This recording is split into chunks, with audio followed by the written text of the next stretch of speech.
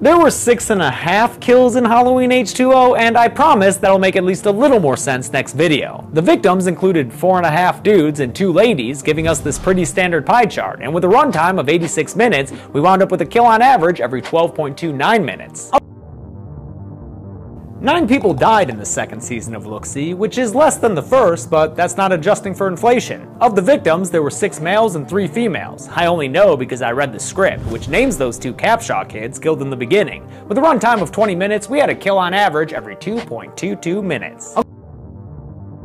There were 10.5 kills in Halloween Resurrection, the half coming from the paramedics since we already counted half of him at the end of H2O. The victims included 6.5 men coming to CBS this fall and 4 women, giving us an almost even pie chart. With a runtime of 90 minutes, that gives us a kill on average every 8.57 minutes.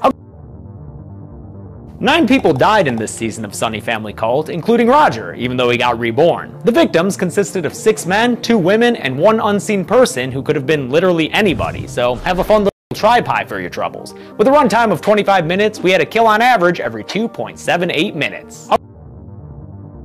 22 people died in Rob Zombie's Halloween remake. The victims included 15 men and 7 women, giving us a more than 2-to-1 dead dude ratio, and with a runtime of 110 minutes, we wound up with a kill on average every 5 minutes flat.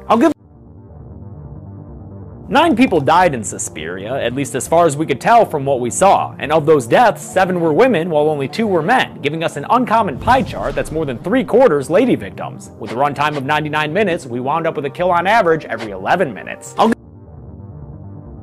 19 people died in Rob Zombie's Halloween 2, and the victims consisted of 12 men and 7 women. Oh, also, he ate a dog. Ain't no pie wedge for that shit, though. With a runtime of 115 minutes, we wound up with a kill on average just about every 6 minutes.